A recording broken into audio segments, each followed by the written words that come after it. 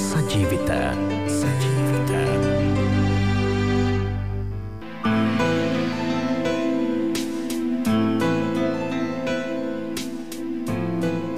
සුබ සන්ධ්‍යාවක් වේවා ඔබට. අද දවසේ ඔබ හුස්ම ගන්නේ මොන තේමාවෙන්ද කියලා මට හරියටම කියන්න අමාරුයි. ඒත් ජීවිතය පිළිබඳ ඔබට ඇත්තේම ආරක්ෂාකාරී සුපසන් බලාපොරොත්තුවක්. මම ඔබව මීට 10 වසරකට එහා පැත්තට අරගෙන යනවා. ඒ අතීතය නැවත ඔබට මතක් කර දෙන දවස අතළඟයි. පැය කිහිපයක් පමණයි ඉතුරු වෙලා තියෙන්නේ. මේ 2009 මැයි 18 වෙනිදා දහවල් ප්‍රවෘත්ති ප්‍රකාශයෙන් උපුටාගත් වාක්‍යයක්. LTTE සතුව පැවති භූමිය සම්පූර්ණයෙන් මුදා ගැනීමට හමුදා බටපිරිස් අද සමත් වුණා. යුදබිමේ සිටින නෙත් වාර්තාකරු පැවසුවේ ඊයේ රාත්‍රියේ සිට අද උදෑසන දක්වා ඇති වූ ගැටුම් වලින් අනතුරුව භූමිය සම්පූර්ණයෙන් මුදාගත් බවයි. මේ 2009 මැයි මාසේ 19 වෙනිදා නෙත් දහවල් ප්‍රවෘත්ති ප්‍රකාශයේම තවත් වාක්‍යයක්. ශ්‍රී ලංකා ද්වීපය ත්‍රස්තවාදයෙන් මුදා ගැනීම සඳහා ජීවිත පරිත්‍යාගයෙන් ක්‍රියා කළ හමුදා සමාජිකයන්ට උත්තමාචාර වශයෙන් හෙට දිනය රජයේ විශේෂ නිවාඩු දිනයක් ලෙස ප්‍රකාශයට පත් කර තිබෙනවා. මීට අවුරුදු 10කට කලින් ඔබ ඇසූ ප්‍රවෘත්ති ඔබට මතකයි මම හිතන්නේ. ඒ මතකය ඉතාමත් එඩිතරව ආවර්ජනය කරනු වස් උදාවුණු මේ තත්පරවලට මම වීරත්වයේ තත්පර කියා නම් තබා එතුමන් දෙසට හැරෙන්නම්. අදින් හරියටම වසර 10කට පෙර 30 වසරක ජීවන බීතිකාවෙන් රට මුදවාගත් අභීත රණශූරයන්ට උත්තමාචාර වෙනුවෙන් වෙන්වන සුවිශේෂී සජීවිත වැඩසටහනේ ඉඩ වෙන්වන්නේ එතුමන්ට. නාවික හමුදාවේ හිටපු මාණ්ඩලික ප්‍රධානී සිවිල් ආරක්ෂක බලකායේ ප්‍රථම අධ්‍යක්ෂ ජෙනරාල් තවත් අටුවා ටීකා ටිප්පණි ඕනෑ තරම් ඔබතුමාට කියත හැකි AQ සැනින් රටම දන්න රිය අඩ්මිරාල් සරත් වීරසේකර කියු ගමන් ලෝම දන්න ඒ සෙන්පතියයි අද දවසේ මා අභිමුව ඉන්නේ. ආයුබෝ වේවා ඔබතුමාට. ආයුබෝවන් තරංග. ඔබේ පැමිණීම අපිට ගෞරවයක්. ස්තුතියි. කුඩා කාලේ පටන්ම මේ වීරත්වයේ සිහින ඔබතුමා තුළ තිබුණාද? කුඩා කාලේ මම ඉස්සෙල්ලාම ගියේ නාලන්ද විදුහලට. ඊට පස්සේ මම ආනන්ද විදුහලට පැමිණියා. එතනින් අධ්‍යාපනය ලැබුවා. මගේ පියා සේවය කළේ බන්ධනාගාර දෙපාර්තමේන්තුවේ චීෆ් ජේලර් කෙනෙක්. ඒක නිසා අපි බොහෝ දුරට නිල නිවාසවල තමයි හැදුනේ වැඩුනේ. එතකොට මගේ වැඩිමහල් සහෝදරයා යුද හමුදාවේ මේ ජෙනරල්වරයෙක් හැටියට කටයුතු කළා. ඉතින් පාසල් යන කාලේ ඉඳන් ඉතින් අපි ශිෂ්‍ය බට කණ්ඩායමේ හිටියා. කනිෂ්ඨ ශිෂ්‍ය බට කණ්ඩායමේ, ජ්‍යෙෂ්ඨ ශිෂ්‍ය බට කණ්ඩායමේ. ඉතින් මේ විදිහට තමයි ඊට පස්සේ පාසලෙන් පස්සේ මම කෙලින්ම උසස් පෙළ සමත් වුණාට පස්සේ 1971 අගෝස්තු මාසේ 1 වෙනිදා නාවික හමුදාවට කෙඩෙට් නිලධාරියෙක් හැටියට බැඳුනේ. යුද ගුවන් නාවික කියන මේ හමුදා ත්‍රිත්වයෙන් නාවික හමුදාවට බැඳෙන්න තීරණය කළේයි. ඔව් ඇත්තෙන්ම නාවික හමුදාවට බැඳෙන්න තීරණය කළේ ඇත්තම කියනවා නම් යුද හමුදාවේ මගේ අයියා හිටපු නිසා. ඉතින් ඒක තමයි නාවික හමුදාවට බැඳුනේ. ඒ වගේම තමයි මට පළවෙනි පාර මම යුද හමුදාවට තේරුණා. නමුත් අන්තිම මොහොතේ යම් කිසි බලපෑමකට ඒ නම කපා හැරෙන්න වුණා. ඒ නිසා ඊට පස්සේ දෙවන වාරයේ මම නාවික හමුදාවටයි යුද හමුදාවටයි දෙකටම තේරුණා. දෙකේම මම පළවෙනි හැටියට තේරුණා. ඒක තමයි ඉතින් මගේ සහෝදරයා යුද හමුදාවේ හිටපු නිසා මම නාවික හමුදාවට එන්න තීරණය කළේ ඒකයි. ඔබේ ආදරණීය සහෝදරයා බ්‍රිගේඩියර් ආනන්ද වීරසේකර මේ මොහොතේ බුද්ධංගල පන්සලේ ආනන්ද හිමියන්. එතුමන් එක්ක ඔබතුමත් පුතාලා දෙන්නෙක් රට වෙනුවෙන් ඉස්සර වෙනකොට ගෙදරින් ලැබුණු ප්‍රතිචාර කොයි වගේද? ඔව් ගෙදරින් ඇත්ත වශයෙන්ම තාත්තත් ඉතින් බන්ධනාගාර සේවයේ සිටපු නිසා ඇත්ත වශයෙන්ම ගෙදරින් ලොකු සහයෝගයක් ලැබුණා. විශේෂයෙන්ම අම්මා තමයි මේ අපිව මේ වගේ තත්වයකට උනන්දු වුණේ ගොඩාක් දුරට. අපේ ක්‍රීඩාවලට පවා මිතුමිය බොහෝ දුරට අපිට සහාය දැක්වුවා. ශිෂ්‍ය බඩ කඳවුරු වලට යනකොට ඒ සියල්ලක්ම සම්පාදනය කරලා දුන්නා. ඉතින් ඒ වගේ මිතුමියගෙන් බොහෝ සහායක් ලැබුණා. ඉතින් ගෙදරින් කිසිම ප්‍රශ්නයක් තිබ්බේ නැහැ. ඉතින් එකම දේ 1971 අප්‍රේල් වල තමයි අර ජනතාව කරල්ල තිබ්බේ. ඒ වුණත් මට අගෝස්තු මාසේ නාවික හමුදාට යන්න කිසිම බාධාක් වුණේ නැහැ. වසර 35කට වඩා වැඩි ඔබතුමාගේ මේ අත්දැකීම් මෙහෙම මේ පැය එකමාරකට ගොනු කරන්න අමාරුයි. අපි ටික ටික ලියා ගන්න උත්සාහ කරනවා. අපිට නැවත ඒ අතීතය මතක් කරගෙන ඒ අභිමානයෙන් සැනසෙන්න ඕනේ නිසා මේ අත්දැකීම් කන්ද ඇතුලේ ඕනෑ තරම් කැපකිරීම් ඇති. දරා ගැනීම ඇති. ඔව් ඇත්තටම කියනවා නම් බොහෝ කැපකිරීම් තියෙනවා. මට ඉස්සෙල්ලාම කියන්න පුළුවන් අර 1993 වර්ෂයේදී පුනරින් වලට ප්‍රහාරය කරපු අවස්ථාවේ ඒ අවස්ථාවේදී නාගතවන්තුරේ ඇතුලේ පුනරින් කඳවුරේ ඇතුලේ තිබ්බ නාවික හමුදා කඳවුර තමයි නාගතවන්තුරේ. පුනරින් කඳවුරේ සෑහෙන බටපිරිසක් හිටියා. ඒ කරයින් එල්ල කර ප්‍රහාරයෙන් 600කට අධික සංඛ්‍යාවක් මරුමුවට පත් වුණා. ඊට පස්සේ 400ක් පමණ එක තැනකට කොටු වුණා. දැන් ජෙනරල් ටීටීආර් සිල්වා රංජස් සිල්වා තමයි වකට ලෙෆ්ටනන්ට් කර්නල් හැටියට හිටියේ. එතකොට පූර්ණෙන් කඳවුරේ එහෙම හිටුවාට පස්සේ දැන් වටෙන්ම ඒ අයට ප්‍රහාරය එල්ල කරනවා. පළවෙනි දවසේ නාවික හමුදාව ගියා බටපිරිස් ගොඩබිමට දාන්න. නමුත් ඔවුන්ට ඉතා දැඩි ප්‍රහාරයක් එල්ලපු නිසා නාවික හමුදාව නැවත වරක් හැදලා ආවා. 3-4 දෙනෙක් මිය ගියා. බෝට් වලට ලොකු ප්‍රහාරයක් එල්ල කළා. ඊට පස්සේ දෙවෙනි දවසේ යන්න බැරි වුණා. දැන් තුන්වෙනි දවසේ ගියේ නැත්තම් හතරවෙනි දවසේ අර කොටු වෙලා ඉන්න අපේ පිරිසට දැන් ලොකුම හානි වෙලා තියෙනවා. තුවාල වෙච්ච අයට බෙහෙත් නැහැ.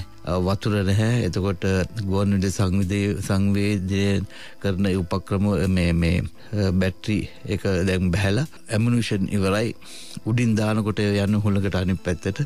ඉතින් ඒ දවසේ හිටියේ නැත්තම් ඒ දවසේ කවුරුත් ඇවිල්ලා උන්ව බේරගත්තේ නැත්තම් ඒ 400 දෙනාම මරුමුවටපත් වෙනවා. එතකොට හිටියේ ජෙනරල් වෛද්‍යරත්න සහ ජෙනරල් දලුවත්. එතකොට නාවික හමුදාව හිටියේ ඇඩ්මිරල් සමරසේකර. ඔවුන් පලාලි ගුවන් තොටුපළට ඇවිල්ලා. එතකොට මම හිටියේ කරේනගර කියන යුද හමුදා මේ නාවික හමුදා කඳවුරේ යන දිනදාරේ හැටියට අපිව ගෙන්නලා කිව්වා දැන් මොකද කරන්න කියලා. දැන් තරංගා ඇත්ත වශයෙන්ම කියනවා නම් දැන් නාවික හමුදාව සතුරු ඉන්න ප්‍රදේශයට නෞකාවලින් ගිහිල්ලා බටපිරිස් ගොඩ බානකොට ඒකට අපි ඉංග්‍රීසියෙන් කියනවා එලිමන්ට් ඔෆ් සර්ප්‍රයිස් කියන එක තියෙන්න ඕන කියලා. මොකද මුහුදේ ඉඳන් එනකොට ගොඩබිම ඉන්න සතුරා මුහුදෙන් අපි එන බව දන්නවා නම් අපිට හැරෙන්නම විනාඩි 5ක් යනවනේ නැව්. ඒ නැව් කුඩු කරන්න පුළුවන්. ඒකෙන්ද සතුරා නොදෙනී තමයි අපි යන්න ඕනේ. ඒ කියන්නේ මහා රාත්‍රියේ නැත්තම් එළි වෙන්න ඕන මෙන්න තියලා සතුරාට නොදෙනී තමයි අපි නෞකා ගිහිල්ලා මේ බටපිරිස් දාන්න ඕනේ. නමුත් මෙතන සතුරා බලන් ඉන්නවා අපි එනකන්. ඒ කියන්නේ සතුරා දැන් අපිට මහා දවාලේ යන්න ඕනේ. ඉතින් ඒක ඇවිල්ලා දිවිනසා ගැනීමේ මේ ආසන්න මේ මෙහෙයුමක්. ඉතින් එතෙන්දී කාටවත් ඒක නිසා යුද හමුදාවට නාවික හමුදාවට බල කරන්න බෑ යන්න කියලා. ඕඩර් එකක් දෙන්න බෑ. මොකද ඒක සතුරා දැන් බලන් ඉන්න නිසා. ඉතින් එතෙන්දී කවුද ස්විච්චාවෙන් යන්නේ කියලා හෙව්වාම ඉතින් මම ස්විච්චාවෙන් එකට ඉදිරිපත් වුණා. ඒකට තමයි මට රණවික්කම ඒ පදක්කම ලැබුණේ. ඉතින් ඇත්ත වශයෙන් කියනවා නම් තරම් මම ඒකට ඉදිරිපත් උනේ මේ අර 400 දෙනා බේරගන්න සහ මගේ සිතේ යම්කිසි විශ්වාසයක් ගොඩනගලා තිබ්බා. මම සතෙක් මරලා නැහැ. මං වෙන බොරුවක් කියලා නෑ. නමුත් ඕන තරම් මම යුද්ධ කරලා තියෙනවා මහමුද්දි මැද්දේ. ඉතින් හින්ද මම හිතුවා මේ හොඳ පිරිසිදුන් යනවා නම් මට මේක කරන්න පුළුවන් කියලා. ඒතර ඒ වගේම තමයි මගේ නැව් ටික අරගෙන මම දැන් මේ මහා දවාලේනේ මහා දවාලේ යන නැව් ටික අරගෙන මම පූර්ණින් වලට නැව් ටික හරවනකොටම තානග විශ්වාස කරන්නේ මහා ලොකු වර්ෂාවක් ආවා. ධාරානිපාත වර්ෂාවක්. ඒතර ධාරානිපාත වර්ෂාවක් තියෙනකොට ගොඩබිම ඉන්න අයට පේන්නේ නැහැ මොකද. ඒතර ඒ වලාකුළු ටික ඔක්කොම පාවෙලා ගියේ ගොඩබිම දෙසට. ඒතර වලාකුළු යටට මගේ නැව් ටික ගත්තා රේඩාර් යන්ත්‍රයේ මාර්ගයෙන්. එතකොට වලාකුළු මිදුනේ හරියට ගොඩබිම ඉඳන් යාර 400ක් පමණ ඈතින්. එතකොට මූදේ උඩින් මතුවනා වගේ තමයි. ඉතින් අර සතුරාට ලොකු ආයුධ ආට්ලරි වගේ ඒවා ෂිෆ්ට් කරන්න බැරි වුණා. ඒක නිසා අපි ගිහලා 700ක් පමණ අපි දැම්මා. අද ආරක්ෂක ලේකම් වෙලා ඉන්න චාන්ත කෝතක මේ කෝට්ටගොඩ මැතිතුමා තමයි මගේ නැවිය ගියේ.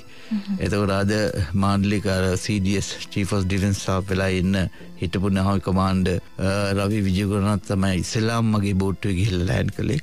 ඉතින් අපි එහෙම ගිහලා තමයි අර 400ම බේරගත්තේ. ගේ බේරගත්තේ නැත්නම් එදා ඒ කැපීම කළේ නැත්තම් ස්වේච්ඡාවෙන් ඒ 400ම මේ යනවා. ඉතින් ඒක ලොකු අත්දැකීමක්. ඉතින් ලොකු අවදානමක් අරගෙන තමයි ඒ කළේ. නමුත් දෙවියන්ගේ පිටෙන් අපි එක්කෙනෙක් පමණක් මිය ගියා. තව එක්කෙනෙක්ට තුවාල වුණා. නමුත් අපිට පුළුවන් වුණා කමාන්ඩෝ බටයෝ 700ක්ම දාලා ඒ ටික බේර ගන්න. ඒක ලොකු අත්දැකීමක්. සැබෑ විරුවන්ට සොබා දහම පවා ආශිර්වාද කරනවා. සම්පූර්ණ ඇත්ත.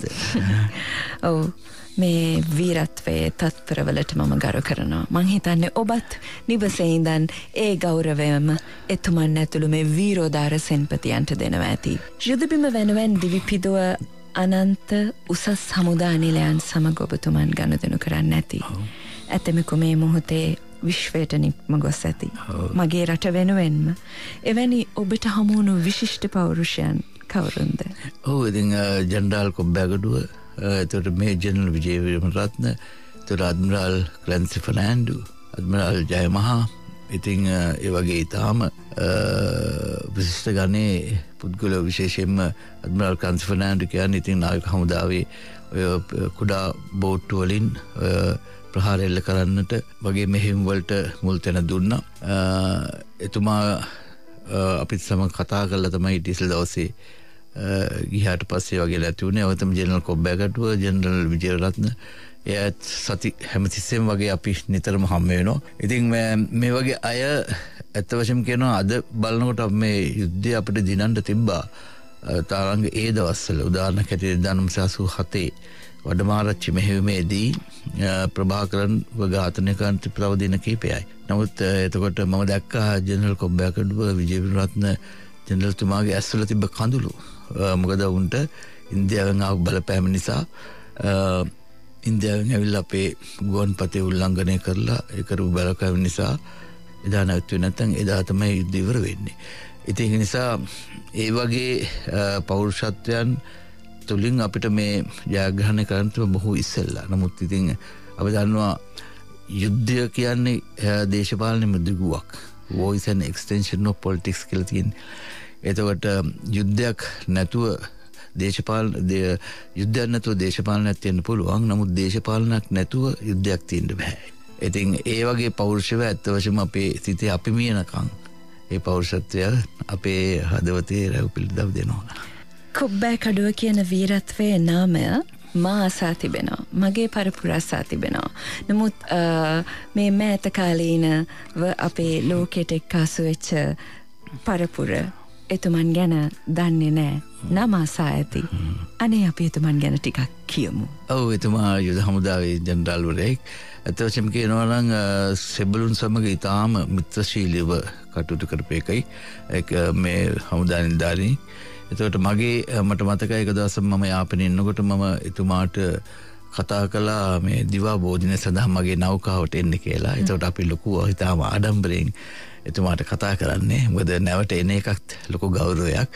මම හිටියේ එඩිදර කියන නෞකාවේ වෙල්වටුතුරේට මෙහා කංකසන්තුරේට මෙහා නංගුරම් දාලා තිබ්බේ. ඉතින් මම පොඩි බෝට්ටුවෙන් ඇවිල්ලා තමයි මගේ බෝට් නැවට නගින්න ඕනේ. දැන් මාව දැකලා තිබ්බට මේ මගේ එච්චර විස්තර එතුමා දන්නේ නැහැ. ඉතින් එයා නැවෙන් ඇවිල්ලා අපි ආචාර කළ නැවට පිළි අරගෙන කෙලින්ම එනකොට ඇහුවේ කොහොමද සරත්, කොහොමද ඔයාගේ බිරිඳ හේමන්ති කොහොමද කියලා තමයි ඇහුවේ. ඒ කියන්නේ එච්චර දුරට අපේ පුද්ගලික විස්තර දැනගෙන තමයි එතුමා ආවේ. මගේ බිරිඳ හම්බෙලත් නෑ යාට. නමුත් මගේ බිරිඳ කවුද, එයාගේ නම මොකද්ද, මට දරුවෝ කෙනෙක් ඉන්නවද, මම ඉන්නේ කොහෙද, ඉතින් මේ ප්‍රශ්න ඔක්කොම දැනගෙන තමයි එයා අපේ නම. ඉතින් එතනින්ම තරංග අපේ බැඳීම වැඩි වෙනවා නේ. එතන ඒ වගේ ඊටාම හොඳ ගතිගුණ තියෙන, ඒ වගේම නිර්භීත, ඒ වගේම මෙහෙයුම් වලදී ඉදිරියට යන මට හොඳට මතකයි එතුමාගේ මේ බලකායේ ඉන්න සෙබළුන්ගේ බිරින්දන්ට දරුවෝ හම්බ වෙනකොට කොබ්බෑගොඩුව ජෙනරල්තුමාගේ ලලි ඒ බිරිඳ මේ සෙබළුන්ගේ බිරිඳන් ළඟ ඉඳලා ඒ දුක සැප විමසනවා. ඉතින් ඒක තමයි අපි තියනවා ඉංග්‍රීසියෙන් කියනවා whatever sophisticated equipment that you have, it is a man behind the machine that matter කියලා. අපිට මොනතරම් තාක්ෂණයෙන් අනුවන උපකරණ තිබ්බත් ඒක ක්‍රියා කරන පුද්ගලයාගේ මානසිකත්වය මත තමයි ඒක රඳවන්නේ. ඉතින් මානසිකත්වය නැත්තම් වෙල්ෆෙයාර් එක සුබසාධනය වැඩි කරන්න ඇත්ත වශයෙන්ම කොබ්බෑගඩුව මැතිතුමා ඉතාම හොඳින් ක්‍රියා කළා. එතුමා වෙනුවෙන් මැරෙන්න වුණත් මිනිස්සු පෙළගැහිලා හිටියේ ඒකයි. ඉතින් එතුමා වගේ උතුම් පුරුෂයෙක් නැතිවීම ගැන හදටත් අපේ හදවත හඬා වැළපෙනවා. වසර 10කට එහා පැත්තේ අපි කතා කරන මේ අභීත සෙන්පතියන් පිළිබඳව මතකය ඔබේ හදවත් තුළ ඇවිස්සවීම තමයි මේ කරන්නේ. එය වෙනුවෙන් අපි අපේ ගුවන් කාලය වෙන් කළ යුතුයි. එය ජාතිය යුතුකමක්. නාවික හමුදාවේ හිටපු මාණ්ඩලික ප්‍රධානී සිවිල් ආරක්ෂක බලකායේ ප්‍රථම අධ්‍යක්ෂ ජෙනරල් රිය අඩ්මිරල් සරත් වීරසේකර මැතිතුමා අද දවසේ සජීවිතෙහි තත්පර ජීවත් කරවන්නට පැමිණ තිබෙන්නේ. මේ විරාමයට පසුව ඉතාම ඉක්මනින් අපි නැවත හමු වෙනවා. Neth FM Unlimited. Sajeewitha.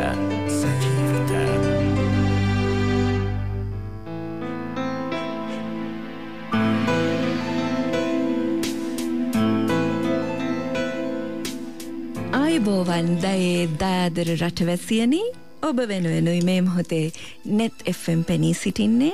වසර 10ක් 30 වසරක ඒ කර්කශ අතීතයට නැවතීමේ තිත තියූ සෙන්පතියන් අතර ඉන්න විශිෂ්ටයෙකු සමගයි මේ කතාබහ. රිය අඩ්මිරල් සරත් වීරසේකර මැතිතුමා සමගයි මේ මොහොතේ මම මගේ ඉදිරිපස අසුනේ ඒ විරුවා සමග කතා කරමින් ඉන්නේ.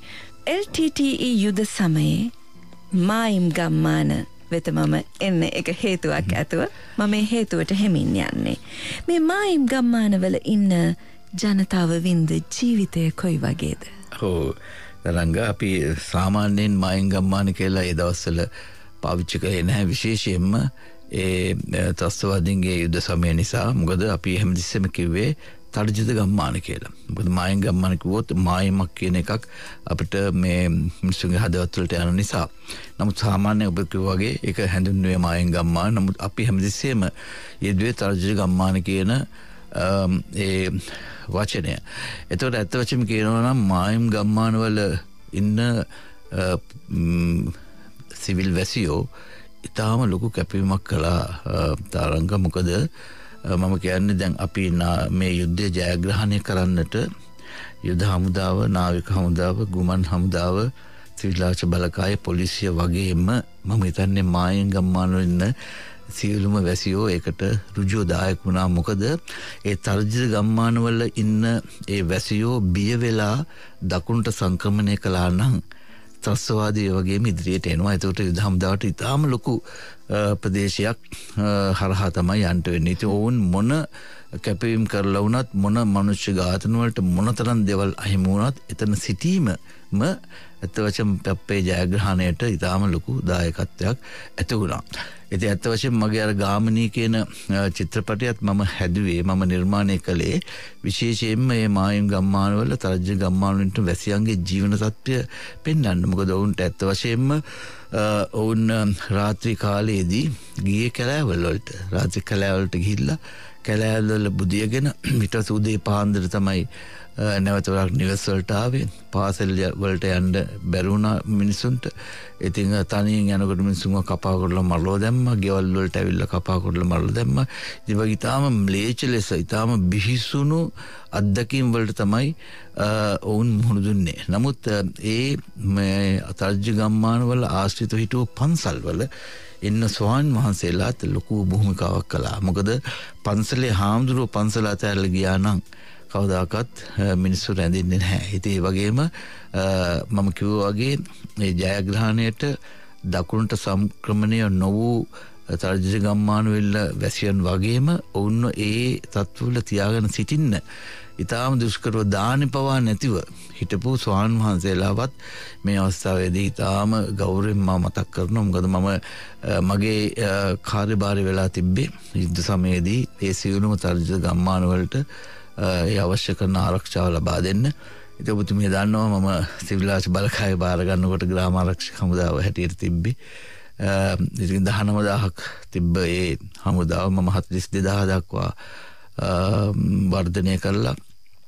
ඔවුන්ට හොඳ නිලැඳුමක් ලබා දීලා, ඔවුන්ට හොඳ අවියක් ලබා දීලා, ඔවුන්ට හොඳ පුහුණුවක් ලබා දීලා, ඔවුන්ට හොඳ අභිප්‍රේරණයක් ලබා දීලා, ඔවුන් ජාතික නිදහස් දිනයේදී පෙළපාලිවලට සහභාගී කරවලා, ඔවුන්ට 4 කණ්ඩායම් 8 කණ්ඩායම් වලට කමාන්ඩෝ පුහුණු ලබා දීලා, රාත්‍රී කාර්ය සටන් ලබා දීලා තමයි අන්තිමේදී ගම්මාන වලට ගහන්න එන කොටත්‍රස්වාදීන්ව එලවෙලව පහර දීලා වුණව අල්ලගන්න පුළුවන් තත්ත්වයකට අපිට ගන්න පුළුවන් වුණා. ඉතින් ඒක නිසා තර්ජ ගම්මාන වල හිටපු සියලුම ගම්වැසියන් මගේ ආචාර්ය පුද කරනවා. මොකද ඔවුනුත් මේ යුද්ධයේ ජයග්‍රහණයට ඊටාම ඍජුව සම්බන්ධ වෙච්ච වුන් වගේම අර මම ඉස්සෙල්ලා කිව්වා වගේ ඒ විහාරස්ථානවල හිටි නිර්භීත ස්වාමීන් වහන්සේලා ඔබතුමේ දන්නවා අපේ අවුරුදු 2500 ඉතිහාසයේ තුලදීත් මේ රටේ සිංහලයාට යම්කිසි නැත්නම් මේ ජාතියට යම්කිසි අනතුරක් වෙනකොට හැමතිස්සෙම මූලිකත්වය ගත්තේ ආර්ය සංඝරත්නය. ඉතින් හාමුදුරුවන්ගෙත් ඒ වටිනා කැපවීම. ඔය කියන්නේ වුන් කිසිදු බියක්සකක් නැතුව මොනතරම් දන්නවා අපි මොනතරම් ස්වාමීන් වහන්සේලාත් ඝාතනය කළාද කියලා. ඒ වලට මුහුණ දීලත් උන්වහන්සේලා දැඩිව සිටියා. ඒක නිසා ගම්වැසියෝ රැඳුණා. ඉතින් ඒ වගේම තවත් මට කියන්න අවශ්‍යයි තරංග උදාහරණයක් හැටියට දැන් බලන්න ලන්ඩන් නුවරත් බෝම්බ පුපුරනවා. පැරිස් නුවරත් බෝම්බ පුපුරනවා. නමුත් පැරිසිය දාලා මිනිස්සු යන්නේ නැහැ. ලන්ඩන් නුවර දාලා මිනිස්සු යන්නේ නැහැ. නමුත් කැබිදිකොල්ලා වගේ ඒකට මේ බෝම්බය පුපුරනවා මිනිස්සු බොහෝ දුර දාලා යන්න හදනවා. ඇයි? ඔවුන්ට අනිකුත් යටිතල පහසුකම් නැති නිසා. කිසි ප්‍රමාණයක් හෝ යනවා යටිතල පහසුකම් නැති නිසා. ඒ මොකද ඔවුන්ට හරියට ඉසෝලයක් නැහැ, හරියට රෝහලක බෙහෙත් නැහැ, හරියට පාරක් නැහැ. ඉතින් වෙන මේ පෙරපාසල් හරියට වැඩ කරන්නේ නැහැ. ඉතින් බොහෝ උපාධිධාරී ගුරුවරු නැහැ. එතකොට මම කලේ සිවිල් බලකායේට මම උපාධිධාරීවරුන් බඳවගත්තා. එතකොට කාන්තාව බඳවගත්ත පෙරපාසල් ගුරුවරු හැටියට ඒ ගමේම. එතකොට හැම පාසලක්ම මම ක්‍රියාත්මක කළා. එතකොට හැම පන්සලකටම අපි දුන්නා මේ ආරක්ෂාව. හැම පුරාවස්තු ස්ථානයකටම අපි දුන්නා ආරක්ෂාව. අපි පාරවල් හැදුවා. අපි තාරදාල් පාරවල් හැදුවා. එතකොට ඒ යටිතල පහසුකම් තියෙනකොට ඔවුන්ට යන්න තියෙන ඒ ප්‍රවණතාවයත් බලවන් තරම් අඩු වෙනවා. ඉතින් ඒක නිසා බෝම්බ පහරයකට එල්ල කළත් එල්ල වුණත් ඔවුන්ට අනිත් පහසුකම් ඒ එක්කම දිගටම තිබ්බ නිසා තමයි ඔවුන් ඒ ගොඩක් දුරට රැඳිලා සිටින්නේ. ඉතින් සිවිල් බලකාය මම හිතන්නේ අපි හොඳ කාර්යභාරයක් කළා. ඒ මාත්‍යක් හිටු සියලුම සිවිල් බලකාය නිලධාරීන්ට සියලු දෙනාටම මේ අවස්ථාව මම කරගන්නවා. ඒ ස්තුතිය පුදුනමන්නේ. ඒ ස්තුතිය කෙලවරක ඉඳගෙන අපි ඒ ස්තුතියම පෙරලා ඔබතුමන්ටත් කරනවා මේ රට මේ විදිහට පවත්වගෙන යන්න සාමේ අරුණලු අපිට කැඳන්නට ඔබතුමාගේ ජීව ශක්තිය දුන්නාට රණවිරුවන්ට රතු පලස් එලලා ඔවුන්ව ආදරයෙන් පිළිගන්නකොට ඒ රතු පලසම කෙලවරකින් තියන්න ඕනේ නේද? ඔය කියන මායිම් ගම්මානවල හිටපු ආර්ය සංඝරත්නය. අනිවාර්යයෙන්ම ඒකයි මං කිව්ව අර ජයග්‍රහණයට අර මං කිව්වා වගේ යුද නාවික ගුවන් සිවිල් බලකාය පොලිසිය වගේම අර අපි නොදන්නේ සාමාන්‍ය සමස්ත ජනතාව නොදන්නා කොටසක් තමයි ආර්ය සංඝරත්නය සහ මායිම් ගම්මාවල මොනතරම් ගැහැට විඳගෙනත් තමාගේ ජීවිතේ මොනතරම් අවදානම ලක් කරගෙන දකුණට සංක්‍රමණය වෙච්ච නැති එක. දකුණට සංක්‍රමණය වුණා නම් තරංග වෙන්නේ මේ වගේ 10 ගුණයක් අවශ්‍ය වෙනවා යුද හමුදාවට මේ ඉදිරියට යන්න. මොකද ඒ හා සමානව වුණොත් ඉදිරියට එනවනේ. ඔවුන් අර බැරි එකක් වගේ හිටියා. නිකන් මේ පවුරක් වගේ ඔවුන් සිටපු නිසා තමයි නොසැලී එතනින් ඉඳන් ඉස්සරහට යුද හමුදාවට යන්න පුළුවන් වුණේ. ඒකෙන්ද ඒ අයට මගේ ගෞරවය අනිවාර්යයෙන්ම තියෙනවා. ඔවුන්ට ජාති ප්‍රණාම හිමි යුතුයි. අනිවාර්යෙන්ම එලෙස රැඳී ඉන්නත් කිසියම් ආකාරයක එඩිතර බවක් වීරයක් තිබිය යුතුමයි නේද? අනිවාර්යයෙන්ම. දැන් මම ඒ කවිපොත මම ගෙනාවේ නැහැ. ත්‍රිකුණාමලේ මම මගේ දුවට එතකොට මගේ දුවට අවුරුදු 6යි. ත්‍රිකුණාමලේ මම 30 කියන ආයතනයේ අනිල්දාරි හැටියට ඉන්නකොට සිංහල අවුරුදු දවසේ ත්‍රිකුණාමලේ නගරේ බෝම්බයක් පිපුරුණා. එතකොට මම දුවට මම උගන්න හිටියේ ගණන්ද මොනවද උගන්න හිටියා. එතකොට ටික වෙලාවට පස්සේ ඇම්බියුලන්ස් වලින් නාවික හමුදාවේ රෝහලට ගේනවා තුවාල වෙච්ච අය. ඉතින් මම දුවගේ අතින් අල්ලගෙන තමයි මට හොඳට මතකයි. මම හිටපු නිවසේ සිට දුවගේ අතින් අල්ලගෙන මම රෝහලට ගියා. ඉතින් දැක්ක අත්පා නැති අය. එතකොට මෝචරියේ හිටිය බොහෝ මේ මියගිය අයගේ සිරුරු. එතෙන්ට ආව පොඩි අම්ම කෙනෙක්, තරුණ අම්ම කෙනෙක්. එළ මගේ දිහා බලලා මයික ලස්සන කවි ටිකක් හදලා තිබ්බා. මම ඔබතුමීට ඒක දෙන්න සලස්වන්නම්. ඒක මගේ කවි ටික සිරුරන පත්‍රේ ගියා. එයා මගේ දිහා බලලා මගේ දුව දිහා බලලා කියනවා මාත්‍යා මේ දුව වගේ තමයි මගේ දුව සබීතා යාගේ නම. එයා නිලා ගන්න ආවා. නිලා කුරු ගන්න ආවා මේ තුනුකුණාමලේ නගරයට. අද එයාගේ පැත්තක්වත් හොයාගන්න බෑ. යාගේ අලු දුවිල්ලක්වත් හොයාගන්න බෑ. මේ දුව වගේ තමයි මගේ දුව. මම දැන් මිනි කුටියේ බැලුවා, රෝහලේ බැලුවා, එතන බැලුවා, කොහෙවත් නැහැ. දැවි පිච්චිලා අලු වෙලා ගිහිල්ලා. හැබැයි මොනතරම් කළත් අපි තිරුකුණාමලිය දාලා යන්නේ නැහැ. එහෙම තමයි කිව්වේ. කොයිතරම් මිදිතරද ඒ මවගේ ගැහැණු සිත. අනන්ත කටෝර දරුවෙකුගේ වියෝව තරම්. ඔව් එහෙම වෙලත් කිව්වේ අපි මේ මොකද ඒගොල්ලෝ දන්නවා මේම කරන්නේ සිංහල ජනතාව දකුණට එලවන්න. ඒ වුණත් අපි එන්නේ නැහැ. ඒ ගැන මම ලස්සන කවි පන්තියක් ලිව්වා. ඒ කවි පන්තිය මම ඔබතුමීට ලැබෙන්න සලස්වන්නම්. ඉතින් එහෙම කරනකොට ඒ වගේ ලොකු කැපවීමක් කරලා තමයි මේ වගේ තත්ත්වයකට ආවේ. ඉතින් අපි ඒක විමර්ශනය කරනවා, ආවර්ජනය කළ යුතුයි. ඔවුන්ට අපේ ගෞරවය හිමි විය යුතුයි. අනිවාර්යෙන්ම ඒ ගෞරවය ඔවුන්ට හිමි කර දෙන ගමන් හදවතින්ම ඔවුන්ට සැනසෙල්ලක් වේවා කියලා ප්‍රාර්ථනා කරන ගමන් ඔබතුමාගෙන් මේ විදිහ ප්‍රශ්නයක් ඇහුවොත් යුද නාවක ගුවන් මේ හමුදා ත්‍රිත්වයම එකසේ මේ ජයග්‍රහණය පසුපස සිටියා. මේ සෙන්පතියන්ගේ ජීවිතය යොමු තුනට යොමු වීම නිසා කිසියම් ආකාරයකින් හෝ වෙනසකට ලක් වෙනවාද? ඒ කියන්නේ නාවික හමුදාධිපති, යුද හමුදාධිපති, ගුවන් හමුදාධිපති විතරක් නොවේ. ඒ යටතේ සිටින සියලුම සොල්දාදුවන් සමස්තය. ඔවුන් එකිනෙකාට වෙනස් වෙනවද ඔවුන්ගේ ජීවිත? නෑ, වෙනස් වෙන්නේ නැහැ. විශේෂයෙන්ම යුද්ධයකදී එහෙම වෙනස් වෙන්නේ නැහැ. මොකද උදාහරණයක් හැටියට දැන් යුද හමුදාවට ඉදිරියට යන්න නම් ඔවුන්ට ගුවන් හමුදාවේ සහාය අවශ්‍යමයි. මොකද ගුවන් හමුදාවෙන් ඒ බෝම්බ පතිත කරලා ඒ ත්‍රස්තවාදීන් ඒවා අපි කියනවා නියුට්‍රලයිස් කරනවා කියලා නිවස් කරලා යනවා. ඒ වගේම තමයි චොපර්, ඒ කියන්නේ හෙලිකොප්ටර් යාන හැමතිස්සෙම ලෑස්ති කරලා තියෙනවා තුවාල වෙච්ච අය ගෙනියන්න. ඒ වගේ තමයි මුහුදෙන් නාවික හමුදාව සම්පූර්ණයෙන්ම ඒගොල්ලන්ට ආවරණය දෙනවා. ඒ වගේ තමයි මුහුදෙන් මේ ඒ යුද හමුදාව නැත්තම් සටන් කරන්න එන නෞකා විනාශ කරනවා. ඉතින් ඒ තුන්දෙනාගෙම ලොකු සහයෝගයක් නැත්තම් කවදාකවත් මේ යුද්ධය දිනා ගන්න බෑ. ඒතකොට එතෙන්දී විශේෂයෙන්ම යුද කාලයකදී තුනේම ඉන්න සෙබළු නිලධාරීන් එකම පවුලක සමාජික හැටියටම ඉන්න. මොකද එකිනෙකාගේ ජීවිත එකිනෙකාගේ අතේ තමයි තියෙන්නේ. මොකද ගුවන් හමුදාව සමග හොඳින් හිටියේ නැත්තම් හොඳින් හිටියේ නැහැ කියන්නේ ඒ අන්ඩර්ස්ටෑන්ඩින් එකේ අවබෝධය අනිවාර්යයෙන්ම යුද්ධයේදී අවශ්‍යමයි. මොකද එතකොට සමහරු එනවා තරංග මම දැකලා තියෙනවා සමහර චොපර් පයිලට්ස්ලා කියන්නේ හෙලිකොප්ටර් වලින් ගුවන් නියම එනවා. මේ හොඳටම දන්නවා මේ RPG වලින් තමාගේ චොපර් එකත් තමාගේ ජීවිතය අහිමි වෙන බව දැනත් ඇවිල්ලා අර තුවාල වෙච්ච තමාගේ යුද හමුදාවේ සගයන්ව අරගෙන යනවා. ඉතා විශාල අවදානමක් අරගෙන. එතකොට ඒ වගේ නාවික හමුදාවෙත් එහෙමයි. අපි ඉදිරියට යනකොට මරාගෙන මරන බෝට්ටු වලට බලවිල්ලා අපේ නැවේ ගැටුනොත් ළඟ ඒක මේ නැව මේ දූවිලි වෙලා යනවා. මගේ ඉස්සරහා නැව දූවිලලා ගිහලා තිනවා. ඒ අනුදින නිලධාරියා විවාහ වෙලා සුමාන 2යි.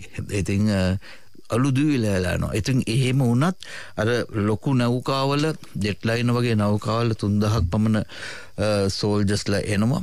එතකොට ඒ අය ආරක්ෂා කරන්නට අර මරාගෙන මැරෙන බෝට්ටු සමග සටන් කරන්න යනවා. ඉතින් ඒ වගේ හොඳම අවබෝධයක් තිබ්බොත් පමණයි මේ වගේ බැරෑරුම් යුද්ධයක් අපිට දිරන්න පුළුවන් උනේ. LTT කියලා කියන්නේ ලෝකෙම්ම දරුණුම ත්‍රස්තවාදී. ඉතින් මම හිතන්නේ ලංකාවේ හමුදාවල් තමයි ලෝකෙම දරුණු ත්‍රස්තවාදයක් යුද්ධෙන් ජයග්‍රහණය කළේ.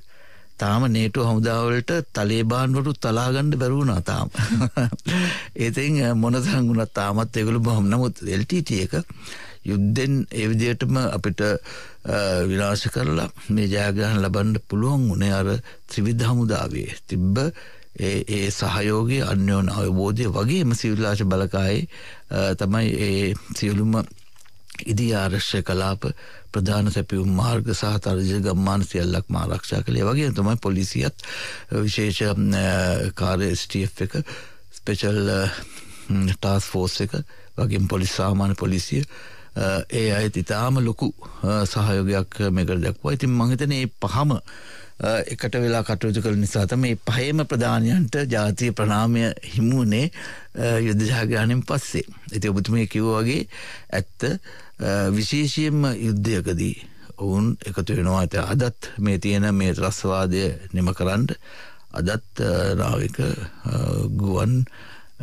මේ වගේම යුද හමුදාවල් එකට වැඩ කරන්නේ. ඉතින් එහෙම වුණොත් පමණයි අපිට මේ වගේ යුද්ධයක් ත්‍රස්තවාදයක් නිම කරන්න පුළුවන්.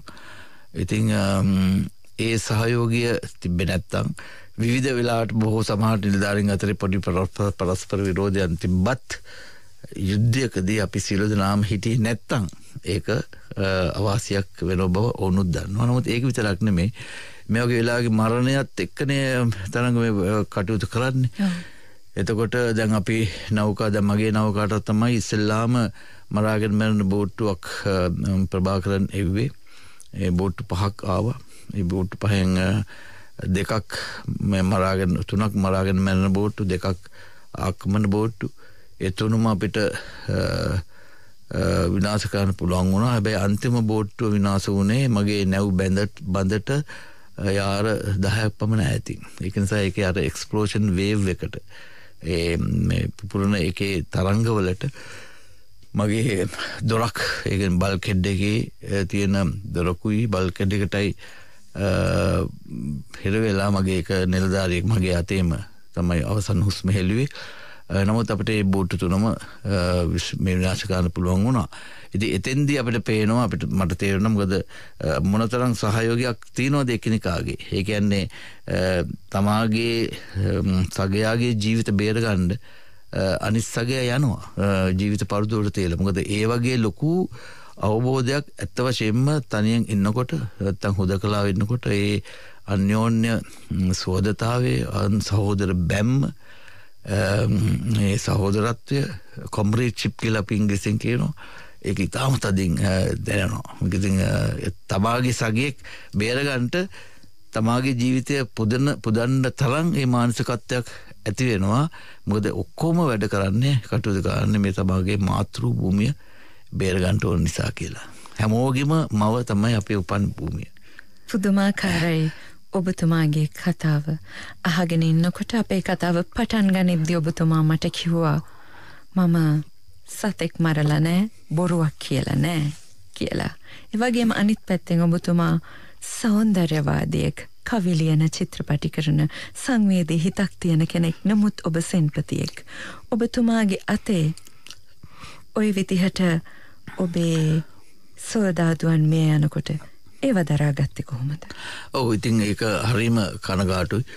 ඉතින් ඒ කනගාටුවේ මේ සංවේගයේ ප්‍රමාණය කියලා දැනීම කරගන්න බෑ මේ තරංග. මොකද තමන්ත් එක්කම එකට හිඳලා තමන්ත් එක්කම එකට කාලා බීලා තමන් එක්කම විනෝද වෙලා තමන් එක්කම ගිහිල්ලා හිටපු ඒ නිලධාරීන් මේ යනකොට තාම විශාල දුකක් දැනෙනවා. ඒකම තමයි ඊට පස්සේ පන්නරේ ලැබෙන්නේ. ඉදිරියට ගිහිල්ලා ඔවුන්ගේ ජීවිත බිලිගත්තේ ත්‍රස්තවාදී වුණ විනාශ කළ මේ රටට ඉදිරියට වෙන විනාශය වළක්වන්න. ඉතින් ඒක මේ සංවේදී ඇත්ත වශයෙන්ම අපිට දැනෙනවා. දැන් උදාහරණයක් හැටියට මම එක දවසක් මතකයි වෙල්වෙට් තුරට මම අරන් ගියා රාත්‍රී 11ට යුද හමුදාවේ මෙන්ඩිස් කියලා මේජර් කෙනෙක් ෂර්මාල් මෙන්ඩිස් ඉතාම හොඳ කඩවසම් කෙනෙක්. ඔහු මගේ නෞකාවේ දක්ෂ නෞකාවට ගිහිල්ලා මම කංකසන්තුරෙන් ඔහුව අපි ඔක්කොම හැන්දෑව වෙනකන් හැන්දෑවෙන එකට හිටියේ. හැන්දෑවේ දවල් දිවා භෝජනය අරගෙන දැන් රාත්‍රී මෙහෙයුමට යන්නට අරගෙන අපි ඔක්කොම ඉඳලා අපි කතා කරගෙන ඉඳලා මෙහෙයුම සැලසුම් කරලා ඊට පස්සේ මගේ නැවේ තමයි මම ඔහුව ගිහිල්ලා වෙල්වෙට්තුරේට දැම්ම රාත්‍රී 11:00ට රාත්‍රී 12:00ට ඔහු මිය ගියා. මොකද එක ග්‍රෙනේඩ් පහරකින් LTT ත්‍රස්තවාදීන්ගේ. ඒතර මොනතරම් ලොකු වේදනාවක් හිතේ ඇතිවෙනවද කියලා ඔබතුමීට හිතා ගන්න පුළුවන්. ඉතින් ඒ වගේම තමයි අපේ තව හිටියා බහා කියලා. ඔහුගේ මව ජර්මානු, ඔහුගේ තාත්තා මුස්ලිම්. ඒ වුණාට ඉතාම ශක්තිමත් කෙනෙක්. ලෙෆ්ටනන්ට් කොමාන්ඩර් බහා අපේ පත්තේ ඉන්න කණ්ඩායමට තමයි ඔහු බැඳුනේ.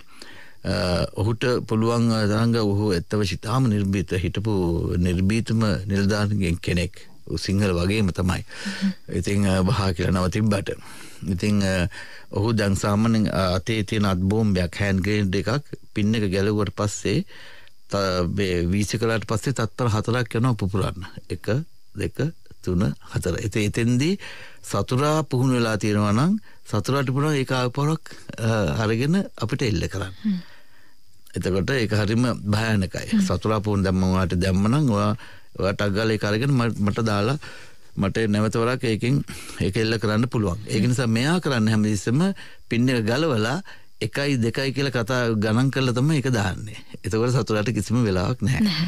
එදා මුත්තුරු වලටත් ගියේ මට කියලා තමයි. ඉතින් මම තමයි මේ මෙහෙයුමට මට තමයි මේ මෙහෙයුම විස්තරේ කියලා දුන්නේ. ඊට පස්සේ යා මුත්තුරු වලට ගියා යාපනේ. එයයි තව අනිත් කට්ටියයි කියලා අනිත් කට්ටිය තමයි මට මේ කතාව ඊට පස්සේ කිව්වේ.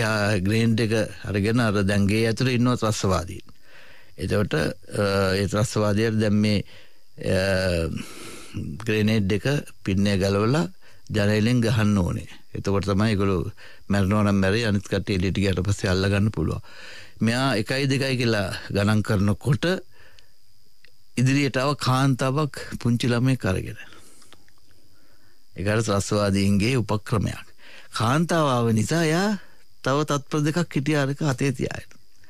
අතෙන් පිපිරලා එතනම යා මේ පැත්ත සම්පූර්ණයෙන්ම ගලවලා ගියා. ඊට පස්සේ ආව කතත් එක දාගෙන තමයි එදා රෑ නාවික හමුදා කඳුරට ගෙනාවා. ඉතින් ඒකයි අතර කියන්නේ මානසික තත්ත්වය. දැන් එතන මොනතරම් දැඩි හිතක් තියෙන සොල්දාදුවෙක් වුණත් අර මවක් සහ දරුවෙක් දැක්කම තියෙන සංවේග නැත්තම් ඒ සංවේදී හදවතනේ. දැන් ත්‍රස්තවාදීන්ට එහෙම නැහැනේ. දැන් අපි දැක්ක මේ බෝම්බකාරයා කිලෝ ග්‍රෑම් 30ක් 35ක් බැනගෙන අර පොඩි ළමයාගේ ඔළුවත් අතගාලා තමයි පල්ලියට ගිහිල්ලා අර මෙව කරන්නේ. නමුත් අපේ සොල්දාදුවා ඇවිල්ලා ඊටම සංවේදී. අපේ සොල්දාදු හරිම සංවේදී. තරංග මම එක උදාහරණයක් ඔයාලට කියන්නම්. මේ අපිට දැන් මේ යුද අපරාධ කළා කියලා චෝදනාන කරන මේ අවස්ථාවේදී නන්දිකඩාල් කලපුවේ 2009 මයි මාසේ 19 තමයි තව දවස් දෙකකින් තමයි අවුරුදු 10ක් පිරෙන්නේ. එතකොට මයි මාසේ 12 13 වෙනකොට නන්දිකඩාල් කලපුවේ මම මේ කියන්නේ සොල්දාදුවන්ගේ සංවේදීභාවය දෙමළ සහෝදරයන්ව බේරගන්න තිබ්බ උන්ගේ අවශ්‍යතාවය. එතකොට එතන මේ ප්‍රභාකරන් නන්දිකඩාල් කලපුව මැදි වෙලා 300ක් පමණ දෙමළ ජනතාව වට කරගත්තා. ගැබිනියෝ, ගර්භිණී මාතා, පුංචි ළමයි, ගොවියෝ, දුප්පත් අය, මහල්ලන් සියල්ල අරගෙන වට කරගෙන වටේට අගල් කැපුවා ඩෝසර් වලින්, බැකෝ වලින්. අඩල් කපලා ඒවල බිම් බෝම්බ ඇතිරුවා. බිම් බෝම්බ අතරලා ඒ මතින් අපේ සොල්දාදු යනකොට දුරස්ත පාලක වලින් ඒව පුපුර හරලා අපේ සොල්දාදෝ කෑලි වලට කඩාගෙන යනවා. දැන් ඔබතුමියගෙන් මම ප්‍රශ්න අහනවා. ප්‍රශ්නෙපුත් අහන්න. දැන් ඔබතුමිය මගේ දිගටම ප්‍රශ්න අහනවා. දැන් එතකොට ඔයා ඉන්නවා තරංග මං හිතන්නේ. ඔයා ඉන්නවා එතන බ්‍රිගේඩ් කමාන්ඩර් වෙලා. දැන් ප්‍රභාකරන් ඉන්නවා මෙතන. එයාගේ වටේට 300ක් ඉන්නවා. වටේට අගල් කපලා තියෙනවා, බිම් බෝම්බ අතුරලා තියෙනවා. ඔබතුමියට ඉන්නවා 500ක පමණ සෙබළු කොටසක් සහ ඔබතුමියට තියෙනවා කාලතුවක්කු. කාලතුවක්කු එල්ල කරලා අර ප්‍රභාකරන්ට ගහන්න පුළුවන්. ඔබතුමිය මොකද්ද ගන්න ක්‍රියාමාර්ගය කියලා මං ඇහුවොත් ඒක මං උත්තර දෙන්නම්. ඇහුවොත් මොන වගේ ක්‍රියාමාර්ගයක්ද ඔබතුමිය ගන්නේ? ඔබතුමිය නම් මේ බ්‍රිගේඩ් කමාන්ඩ් නැත්නම් අනිලධාරී. ඒ කියන්නේ සොල්දාදුවෝ ඉන්නවා. සොල්දාදුවෝ යවුවොත් ඔවුන්ගේ කකුල් යනවා, ඔවුන් මැරෙනවා. ඔබට පුළුවන් ඉතාම ලෙහෙසියෙන් කාලතුවක්කු ප්‍රහාර එල්ල කරන්න. ඒතකොට මොන වගේ තීරණයක් ගන්නවද කියලා ඇහුවොත් අපි දන්නවා යම්කිසි අපහසුතාවයකට වැටෙනවා නේ. අනිවාර්යයෙන්. ඔව්. නමුත් තරංගා වෙන්න තියෙන්නේ අපි කාලතුවක්කු ප්‍රහාර එල්ල කරා නම් අර ප්‍රභාකරන් සමග අර අහිංසක මිනිස්සු ඔක්කොම මියනවා. ඒක නිසා මැරෙන බව දැන මේ මාසයේ 12-13 අපිට තව දවස් 4-5කින් ජයග්‍රහණය ලැබෙනවා, විජයග්‍රහණය. ඒ දැන ජයග්‍රහණය පෙනිපෙනී අපි 300 දෙනෙක් ඒක මතින් ගියා. ඒකේ 200 ගණක් අද ඉන්නවා කකුල් දෙකම නැහැ. සමහරව එක් කකුලක් නැහැ, 35ක් 40ක් එතන මැරුණා. ඊට පස්සේ ගිය 300 තමයි තෝරා බේරාගෙන ප්‍රභාකරන්න ඒ විනාශ කළා, ඒ යුද්ධ දෙන්නේ. ඉතින් බලන්න ඒ වගේ තත්වයකට අපි යනවා අහිංසක දෙමළ මිනිස්සු බේරගන්න. 29,000ක් මැරුණා අපේ. 14,000ක් ආබාධ වුණා. ඒක 125ක් අපිට බේරගන්න තිබ්බා. අපි අහිංසක මිනිස්සු ගැන හිතුවේ නැත්තම්. එහෙම කරපු අපිට තමයි අද අනිවාර්යතේ දෙමළ මිනිසුන්ව ඝාතනය කරයි කියලා යුද අපරාධ චෝදනා දෙන්නේ ජෙනීවා නුවර. මම දැන් නාවික හමුදා හිටියා. මම අවුරුදු 20 ගානක් මූදේ හිටියා. අපි දවස් 45කට මුහුදට යනවා තරංග අපි ඉන්න දවස් 3යි. ඔය හිතා ගන්න පුළුවන් අපේ පෞල් ජීවිතය කොහොමද ඇද්ද කියලා. මගේ දරු දෙන්න තාම ඒගොල්ලෝ මට වීලු කරනවා. දැන් එක්කෙනෙක් ડોක්ටර් කෙනෙක්, අනිත් එක්කෙනා එංගලන්තේ ඉන්නේ. එතකොට ඒගොල්ලෝ මට වීලු කරනවා තාත් අපුව තාම ශ්‍රීපාද ගෙනිච්චේ නෑ නේද කියලා. හැම පාරම මොකක් හරි වෙලා අපි මට මුහුදට යන්න වෙනවා. එතකොට දැන් අපි මුහුදේ සටන් කරනකොට අපේ අතින් මුහුදු කොටි බෝට්ටුවක් පිපුරුනාම විනාශ වුණා. මේක 3-4 දෙනෙක් මිය යනවා. තව මුහුදට පැනලා මර විකල්ලේ තව 4-5 දෙනෙක් පීනනවා. ඒතර අපිට ඊටාම ලේසියෙන් ඔවුන්ව මරා දාන්න පුළුවන්. මොකද ජෙනීවාවත් බැලක් ඔබාමාවත් කවුරුත් නැහැ මහමුදේ. පොලිසියක් නැහැ. එතකොට ඊටාම මරු විකල්ලෙන් පීනන කොටි රස්වාදීන්ට අපිට ඉතාම ලේසියෙන් මුන්ව මරා දාන්න පුළුවන්. නමුත් අපි මෙහෙම කරන්නේ නැහැ. අපි අපේ සොල්දාදු නැවියන්ට එහෙම කරන්න ඉඩ දෙන්නෙත් නැහැ. උන් කරන්නෙත් නැහැ. මොකද ඌ අසරණයි දැන්. ත්‍රස්තවාදියත් අසරණයිනේ. අපි ලණුවක් දාලා ඒගොල්ලන් අරගෙන සමහරවිට මුන් හැඩි දෙරි නම් අතපය ගැට ගහලා කණ්ඩ පොණ්ඩක් දීලා අපි ත්‍රිකුණාමල වරායට ගිහිල්ලා ඒගොල්ලන් බාර දෙනවා නීති මාර්ගයෙන් කටයුතු කරන්න. එහෙම තමයි අපි ත්‍රස්තවාදියාගේ වුණත් මානසිකව ආරක්ෂා කළේ. නමුත් මම ගිහිල්ලා තියෙනවා තරංගා ත්‍රස්තවාදීන් විසින් අත්අඩංගුවට ගත්ත මගේ අපේ සොල්දාදුවෝ ගේන්න. දැන් එලිෆන්ට් පාස් මොළතිව් කිල්නොච්චි වගේ ඒ ලොකු කඳවුරු වලට පූර්ණරින් වගේ ලොකු කඳවුරු වලට ගැහුවට පස්සේ ඔවුන් 25ක් දෙයක් පණ පිටින් අරන් යනවා.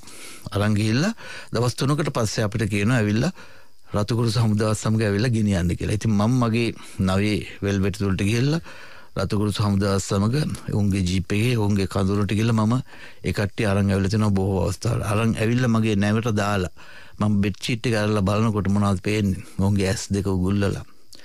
උන්ගේ දිව ඇදලා කපලා. උන්ගේ රහසංග කපලා.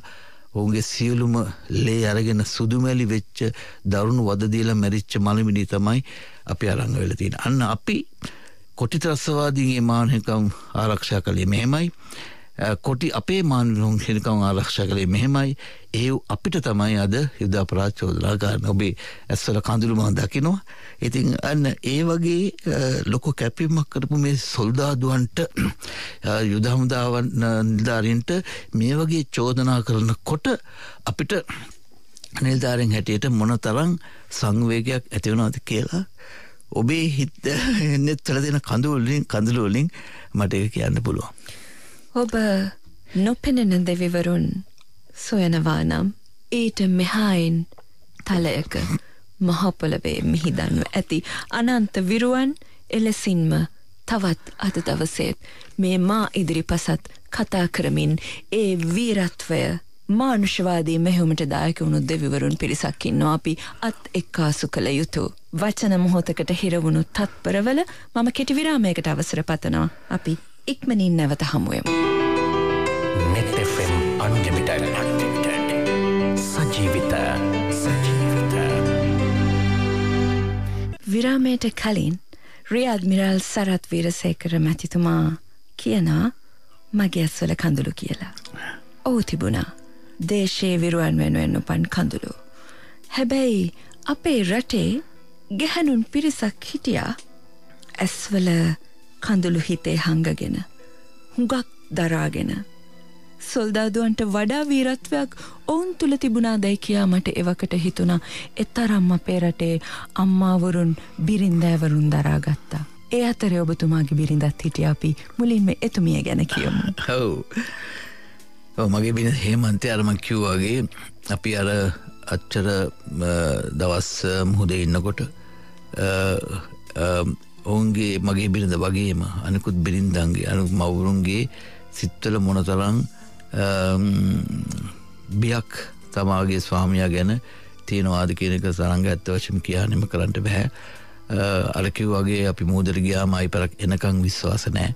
එතකොට මිනියවත් දකින්න බෑ බොහෝ වෙලාවට මරාගෙන මැරෙන බෝල්ටට හවුනාම ඒ වගේ ප්‍රහාරයක් එල්ලුණාම තරංගා මේ ඇත්ත වශයෙන්ම දවස් ගානක් යනකම් තමාගේ ස්වාමියා මැරිලාද තමගේ ස්වාමියා අතුරුදන් වෙලාද තමාගේ ස්වාමියාට තුවාල වෙලාද කියලා දන්නේ නැහැ. මොකද ඒ ප්‍රහාරය එල්ල කරපු කඳවුර නැවතවරක් හමුදාව ගන්නත් එක් අපි දන්නේ මොනවද වෙලා තියෙන්නේ කියලා. ඒතර ඒකේ මම හැමතිස්සෙම ලියන්නේ සෙබලා මිය යන්නේ එකවරකි නමුත් සෙබලාගේ බිරිඳ 100,000 වාරයක් සිතින් මේ යන්නේ කියලා අපි කියන්නේ ඒකයි. ඉතින් ඒ වගේ ලොකු කැපවීමක් තමයි කරන්නේ. ඉතින් මගේ බිරිඳ ගැන කිව්වමත් එහෙමයි. හේමන්තය අපි දරු දෙන්නෙක් ඉන්නවා දුවයි පුතයි. ඉතින් ඒ සියලු දෙනා ඒ සියලුම කටයුතු කළේ ඇය. ඉතින් මම උන්ගේ පාසලේ ක්‍රීඩා උත්සවයකට ගිය දවසක් මට මතක නෑ. වාර්ෂික ක්‍රීඩා උත්සවයකට වාර්ෂික ත්‍යාග ප්‍රදානෝත්සවයකට ගිය දවසක් මතක නෑ. අපි සිංහල අවුරුද්දට මේ වසර ගානටම ගෙදර හිටිය අවුරුදු දෙපාරක් නැත්නම් තුන් පාරක්. ඉතින් නමුත් ඉතින් ඒ වගේ සියල්ලක්ම ඒ කැපවීම කළේ මගේ බිරිඳ ඇතුළු ඔබ අනිකුත් සියලුම හමුදා නිලධාරීන්ගේ සෙබළුන්ගේ බිරිඳවරුන්ගේ කැපවීම අපි තාම අගය කරන්න ඕන මේ අවස්ථාවේදී. ඉතින් ඒක නිසා ඒ කැපවීම මං ඉස්සෙල්ලා කිව්වා ඔබතුමියට අපි 29000ක් මිය ගියා 14000ක් ආබාධිත වුණා. අනිත් අය අපි වගේ මිය යන්නේ නැතුව අපි හිටියා. සහ අපේ භාර්යාවන් අපේ මව්වරු මේ විශාල කැපවීමක් කළා. මේ කැපවීමේ තියෙන අගය තියෙන්නේ ඇයි අපි මේ කැපවුනේ? ඇයි දිවි පිදුවේ? ඇයි ආබාධිත වුනේ? සමහරු ඉන්නවා තරංග ඔබතුමාට නැවතවරක් ඔයාගේ ඇස් වලට කඳුළු එයි. සමහරු ඉන්නවා බෙල්ලෙන් පල්ලෙහා පර නැති අය. සමහරු ඉන්නවා ඇස් දෙක පේන්නෙත් නැහැ, කන් දෙක ඇහෙන්නෙත් නැහැ. පොඩ්ඩක් මොහොතකට හිතලා බලන්න. ඇස් දෙක පේන්නෙත් නැතුව කන් දෙක ඇහෙන්නෙත් නැතුව ඉන්න කෙනෙක් ජීවත් වෙලා වැඩක්ද? අම්මා ඇවිල්ලා සුමානට සැරයක් පපුවේ මම අම්මා කියලා ලියනවා ඇඟිල්ලෙන්. එතකොට තමයි අම්මගේ අත අල්ලන්නේ. ඉතින් අන්න ඒ වගේ ලොකු කැපවීමක් කරලා තමයි මේ රට ආරක්ෂා. ඉතින් ඒ කැපවීමේ අගය තියෙන්නේ කොතනද? අපි කැපුවේ ඇයි?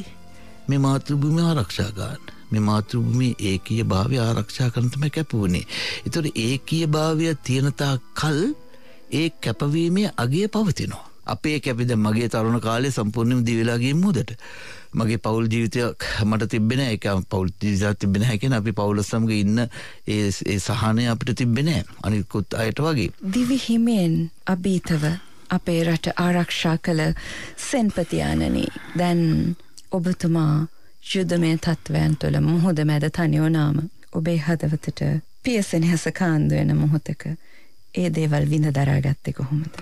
ඔව් ඒක තමයි. ඉතින් එතනත් ලොකු සංවේගයක් තියෙනවා. නමුත් ඒ වුණාට ඒ යුතුයකම බිරිඳා විසින් කරන බව දන්න නිසා අපිට යම්කිසි සහනයක් තියෙනවා. ඉතින් අර කිව්වා වගේ අපි නිවාඩුවට උනත් ගිහිල්ලා යම්කිසි ගමනක් වන්දනා ගමනක් සිරිපාදයෙන් 3 පාරක් 5 පාරක් පවන යන්න හැදුවම හැම පාරම අපිට මුහුදට යන්න කියලා මේ යවනවා නියෝගය. එතකොට අපි ඒක දාලා යනවා. අපි දැන් රැයට සමයි දාරංග අපි ගොඩක් වෙලාවට රැය තමයි ත්‍රස්තවාදී වෙන්නේ.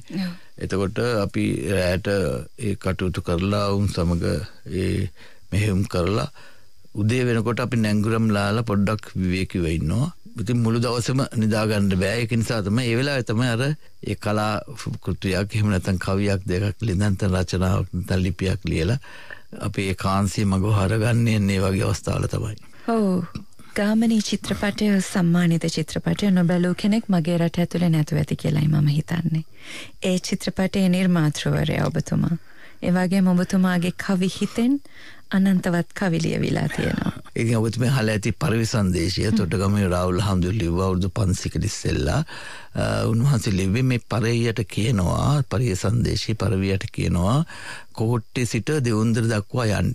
එතකොට උන්වහන්සේ හරි ලස්සනට කෝට්ටේ සිට දෙවුන්දර යනකොට පරෙයට පේන දේ තමයි. එතකොට ඒ ඔහුට පේන කාන්තාව. හරි දැන් බලන්න කොච්චර ලස්සනද මේ සිසිවන වුවන ඉඟසුඟ ගත හැකි මිටින නිසි පුළුලු කළ රියසකයුරු තිසරතන දිසිරණ ලියව් රූසිරිපුත් මෙපුට ගැන ඇසිපිය හෙලන තරමට නොඇති දෙවගන ලස්සනට කාන්තාව සහ ලස්සනට ඒ ප්‍රදේශ ඒ නුවරවල් ඒ ගම්මානවල් ගංගාවල් සහ තිබ්බ දේශපාලන තත්ත්වය ඉතින් මේ පරිසන්දේශය හොඳට ඇනලයිස් කළාම හොඳට අධීක්ෂණය කළාම අපිට අවුරුදු 500කට ඉස්සර ලංකාවේ තිබ්බ තත්ත්වය ගැන හිතින් මවා ගන්න පුළුවන්. මම ලිව නූතන පරිසන්දේශය කියලා එකක් නම් කංකසන්තුරේ නැවේ ඉන්නකොට ඒ පරෙයට මම කියනවා ඒ නැවේ ඉඳන් යන්න කියලා පාර්ලිමේන්තුවට. ඒතකොට ඒ පරෙයට පෙනේ තමයි ගොඩක් රට මම ලිව්වේ ඉතාම සුන්දරයි. මේ පරෙය එනවා තරංගා මේ කැලණිය විශ්වවිද්‍යාලය උඩින්. සිසුවිය වන දමනිය තුරුණු විය මන සරවිය නැන ගිහිනිය සිය දිවිය පණ්ඩි පදවිය ලද උදවිය දෙන සවිය මිතු පරවිය බල කැලණිය සරසවිය හෙළදරු දැරවියන් වියතුන් කෙරෙන සබේ දේශන ඇතත් මෙහි ගුටිකෙලි මැවිතිබේ පොතපත සේම පොළු මුගුරුද කඩුද තිබේ වසරට දසවරක්වත් මේ වසනු ලැබේ. ඒ හාස්‍ය ජනක විදියට මම ලිව්වේ අවුරුදු 100කින් 200කින් හරි මේක කවුරු හරි බලනවා නම් ඒ යුද්ධ තියෙන කාලේ අපේ රටේ තිබ්බ තත්ත්වය ගැන ගොඩක් හොඳට ඕන කෙනෙක්ට අවබෝධ කරගන්න පුළුවන්. ඒ නූතන පරිසන්දේශය මම ඔබතුමියට මගේ තෑග්ගක් කටට ඒක දෙන්න. ස්තුතියි. හැමෝටම වීරව වෙන්න බෑ. ඒකට සාංශාරික හුරුවක් තියෙන්න ඕනේද? අපි මෙතෙන්දී මේ වගේ අද වගේ තත්ත්වයක් ගත්තොත් අපි මාතෘ භූමිය කියලා කියන්නේ ඇයි තරංග? අපි උපන් භූමියට මව්බිම මාතෘ භූමිය ඉංග්‍රීසියෙන් මදර්ලන් කියලා කියන්නේ ඇයි? ඒ කියන්නේ අපි උපන් අපේ අම්මාට මෑණියන්ට අපි යම්සේ ආදරේද ඒ වගේම උපන් භූමියටත් ආදරය කළ යුතු නිසා තමයි මාතෘ භූමිය කියලා කියන්නේ. එහෙම නැත්නම් බාප්පගේ භූමිය පුංචි අම්මගේ භූමිය කියලා කියන්න පුළුවන්. ජනනේ ජන්ම භූමිච්ච ස්වර්ගාතිපි ගරියසි. තමගේ වැදූමවත් දිනූ බිමත් ස්වර්ගයටත් වඩා උතුම් කියලා තමයි කියන්නේ. ඉතින් ඒක තමයි ජනප්‍රවාදයේ සංස්කෘත ශ්ලෝකය. එතකොට අපේ ආච්චි අම්මලගෙත් අම්මලා දරුවෝ නැලෙව්වේ මගේ රට ජාතිය ආගම සමග නීතිය රකිමිහෙර බීතිය එයම වේවා මගේ ප්‍රීතිය කියලා. ඒ කියන්නේ පුංචි ගහලින් දැම්ම දුන්නා ඒ හදවට ඒ Taman ලැබූ දිවිපෙවතේ කොටසක් දැය සමවෙති පුදු නොකොලොත් ඒන් පුතේ මෙලොවට කිසි පළක් නෑ. මේ මහින්ද හමුදුර කිව්වේ ඒකයි. ඒතර රුසියානු කවියෙක් කියලා තියෙන ලස්සන කවියක් මම කියන්නේ හැම රටේම මිනිස්සු තමාගේ උපන් භූමියට ඔහු කියනවා දැස මගේ මට අහිමි වුණොත් ගීත ඇසිය හැක මියුරු සරින් ඇස් දෙක නැති වුණොත් මට ගීත අහන්න පුළුවන්. සවන් මගේ මට අහිමි වුණොත් අහසේ පෑ දේදුන්න පෙනේ. කන් දෙක ඇහෙන්නේ නැත්නම් දේදුන් බලන මට සතුට වෙනවා. දෑත මගේ මට අහිමි වුණොත් සාදවලදී රඟපාමි සොඳින්. දෙපා මගේ මට අහිමි වුණොත් මිතුරන් මා ඔසවා යන්නේ. සිරුර මගේ මට අහිමි වුණොත් මගේ මව් බිම මා වැළලෙන්නේ. මගේ මව් බිම මට අහිමි වුණොත් කුමක් කරමි මා සිටිමි හඬා. මගේ මව් බිම මට අහිමි වුණොත් කුමක් කරමි මා සිටි. ඉතින් ඒ චින්තනය තුලින් තමයි වීරයෙක් මතුවෙන්නේ. අම්මට වගේ රටට ආදරය කරන විරුවෙක් අද දවසේ සජීවිත වෙත පැමිණ ඉන්න මොහොතේ වෙසක් පුර පසළොස්වක පෝයට පැය කිහිපයක් ඉදිරියට ඉතිරි වෙලා තියෙන මොහොතේ යුද බිමට වෙසක් හඳ වැටුනාම පුර පෝය හඳ වැටුනාම වෙසක් සමරන වාතාවරණයක් තිබුණද? ඔව් අනිවාර්යෙන්ම වෙසක් දිනේට යුද්ධ කාලේ වුණත් ඉතින් අපිට පන්සලකට දැන් මූදේ නම් පන්සලකට යන්න බැරි වුණාට තමාගේම මේ තියෙන කුටිය තුල වුණත් හඳුන් කුරක් පත්තු කරලා ඒ දේ කරනවා. පුරාහඳ තියෙන දිත් අපි යුද්ධ කරලා තියෙනවා.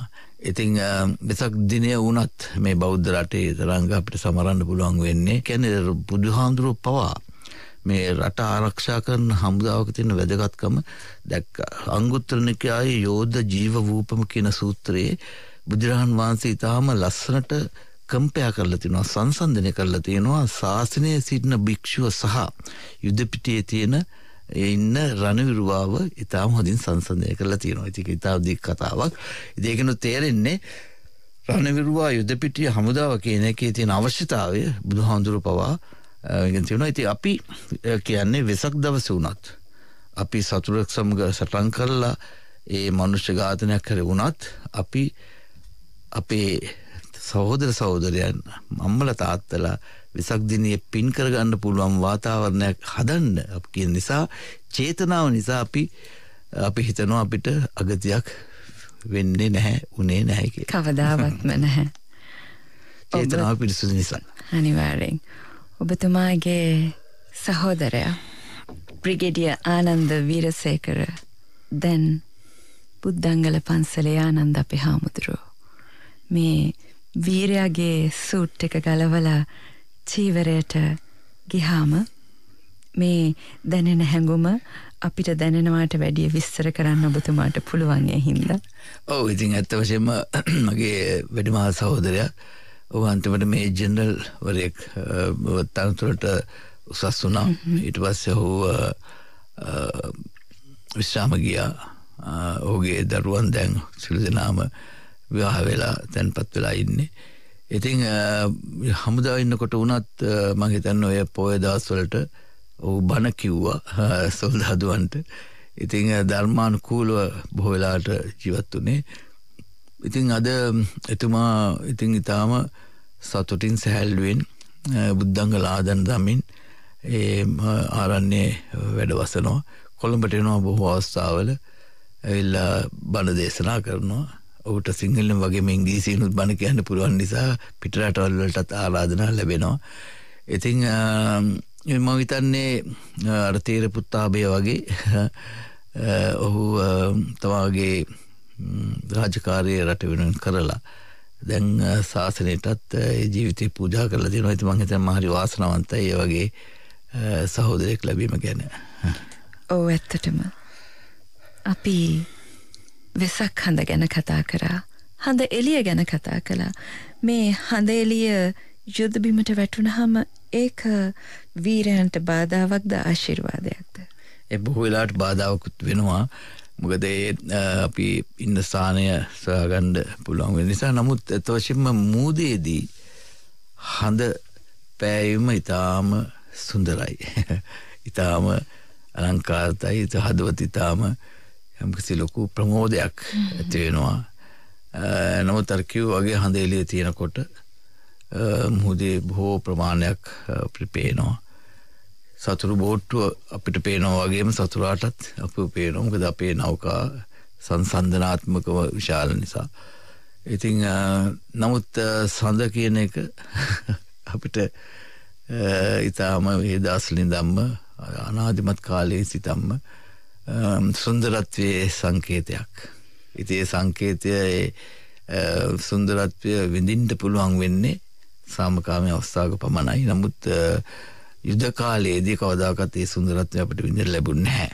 ඉතින් අදට වුණත් ඒ සඳ-එළියේ සුන්දරත්වය රකින්නටත් මාතෘ භූමියේ සුන්දරත්වය රකින්නත් අදටත් තියෙන අභියෝග අපි ජයගන්නට අපි සියලු දෙනාම එක්සිත්ව එකමුතුව කටයුතු කළ යුතු කියන පණිවිඩය තමයි මට දෙන්න තියෙන්නේ. එතකොට දැන් අපි මේ නූතන පරපුරට කතා කළොත් ඔබතුමාගේ ඒ පැසුණු අත්දැකීම් සමුදාය ඇසුරෙන් යුද්ධයක් කියන එක මෙහෙවන එක, යුද්ධය කරන එක අපි වචනකින් දෙකකින් කියලා දානට වැඩිය කොච්චර අමාරුද කියලා දෙන්නත් මේ විනාඩියකමාර මදි මට දැනෙන විදියට.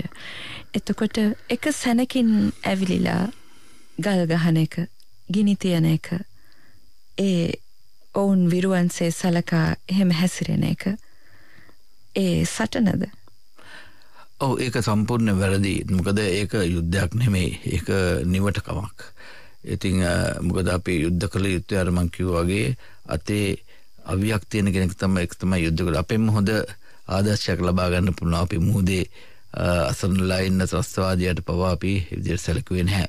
ඒක නිවටකමක්. ඉතින් විශේෂයෙන්ම ඔබතුමිය කතා කරන්නේ මේ වර්තමානයේ වෙච්ච සිදුවීම නම් ඒක සම්පූර්ණ වැරදි. මොකද ඒක එහෙම වෙනවා නම් ඒ තුලින් තමයි ඉදිරියේදී සාමසාධක හමුදා පවා අපේ රට ළඟා වෙන්න පුළුවන් වාතාවරණයක් සැකසෙන්නේ සිංහල බෞද්ධ මහජාති විසින් සුළු ජාතීන්ට හිතහැරුව කරනවාය කියන ඒ සාවද්‍ය චෝදනාව මත. ඉතින් නූතන පරම්පරාව ගැන ඔබතුමිය කිව්වා. ඇත්ත වශයෙන්ම නූතන පරම්පරාව දැනගන්න ඕනේ. දැන් මාතෘ භූමියක් කියලා මං කිව්වනම් අපි මාතෘ භූමියට ආදරය වෙන්නේ කොහොමද? දැන් අපි අම්මට ආදර වෙන්නේ ඇයි? අපිට තාත්තට ආදර වෙන්නේ ඇයි? මොකද අපි වයසින් මෝරනකොට අපිට තේරෙනවා අම්මයි තාත්තයි මොනතරම් අපි වෙන කැපවීමක් කළාද. අපි කොසේ තියලා බිහි කරලා ලේකිරි කරලා දෙල පොවලා අපේ අතපය කඩන්න නැද්ද? ඔබතුමිය ඊටාම රූමත් කාන්තාවක් මට පේන්නේ. එතකොට මේ වගේ ඉතින්නේ දැන් මාස 6-7ක් ඔබ මාස 6-7ක් වෙලාවේදී අම්මා ඔයාව හරියට බැලුවේ නැත්තම් අද මේ විදිහට නෑනේ. අතපය හොඳට හදලා හොඳට නායකට හදලා. ඉතින් ඒක ඒ ආදරෙන් කරන්නේ. ඉතින් ඒ වගේම තමයි මේ වයසට එනකොට විවිධ අවස්ථාවලදී අම්මයි තාත්තයි මොනතරම් අපි වෙනින් කැපවීම කළාද කියන ඉතිහාසය දැන ගැනීම තුළින් තමයි අම්මයි තාත්තයි කරේ අපි ආදරේ වැඩි වෙන්නේ. පවුලේ ඉතිහාසය දැන ගැනීම තුළින්.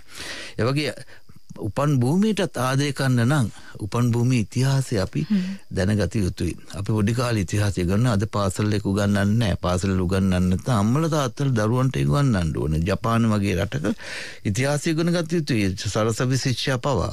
ඇමරිකාව රටේ පුරවැසිබාව ලබා ගන්න නම් ඇමරිකාව ඉතිහාසය පිළිබඳ ප්‍රශ්න පත්‍රයට උත්තර දිය යුතුයි.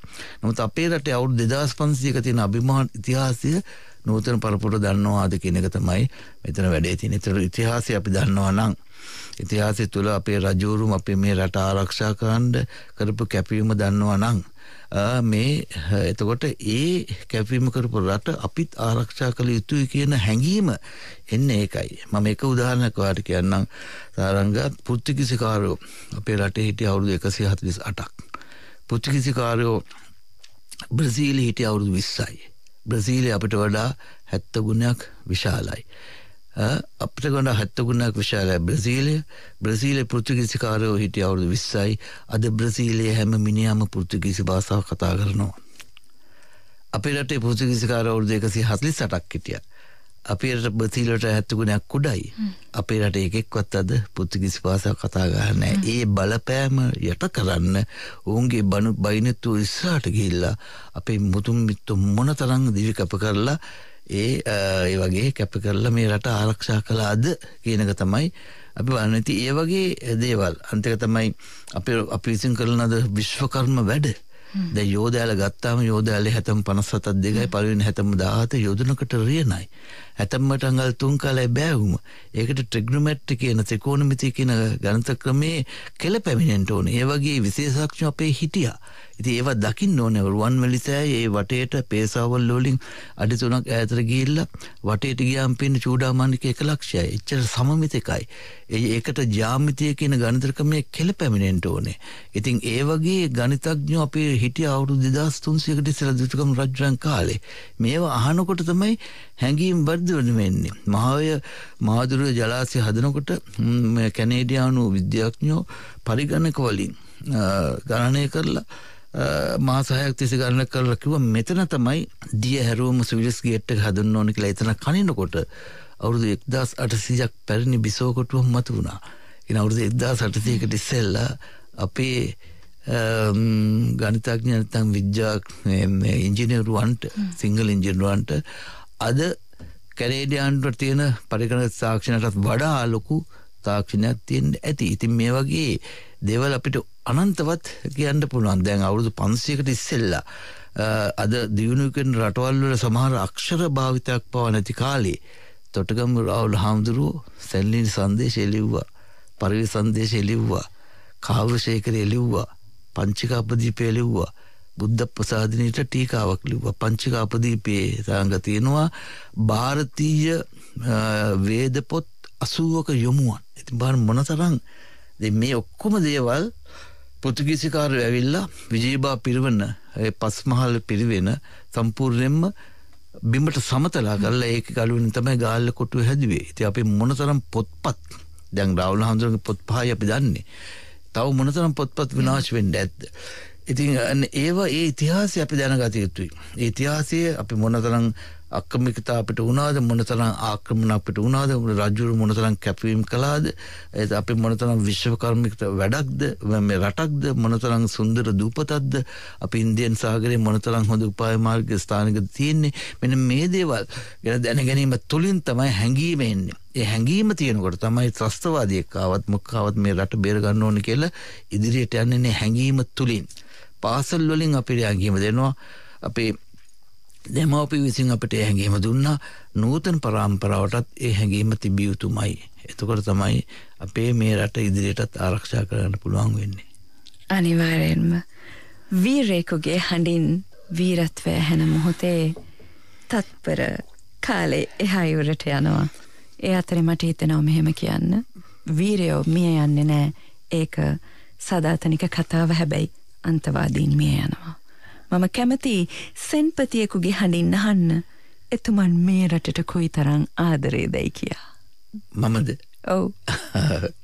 ඔව් මගේ ඉතින් මුළු ජීවිත කාලයම මම අපේ මාතෘභූමිය ආරක්ෂා කරන්න කැප වුණා. ඉතින් ඒ කැපවීම අතරමඟදී නවත්තන්නේ නැහැ. නැවතුවොත් ඒ ජීවිත කාලය පුරාවක්ම කරපු කැපවීමේ අගය නැති වෙලා යනවා මම ඉස්සෙල්ලා කිව්වා වගේ. ඒ වගේ තමයි මේ රට ආරක්ෂා කරන රට කියලා කියන්නේ. මොකද්ද රට කියලා කියන්නේ? රටේ භෞතික භූමිය පමණක් නෙමේ. රට කියන්නේ රටේ සම්පත්, රටේ ඉතිහාසය, රටේ අනන්‍යතාවය, සිංහල බෞද්ධ අනන්‍යතාවය. එතකොට රටේ අනිකුත් ආර්ථිකය.